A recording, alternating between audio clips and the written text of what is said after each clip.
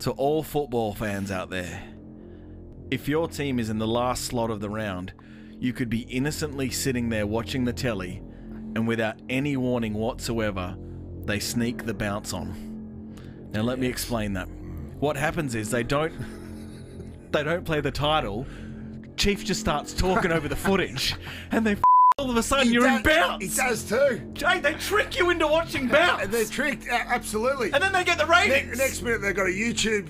Yeah, they put a quick YouTube video on and Gazy throws to it, and you go, oh shit, I better watch this, you know? Yeah. Before you know it, you're watching Gazy watching Fail Army videos, calling everyone a flog, and it was against your will.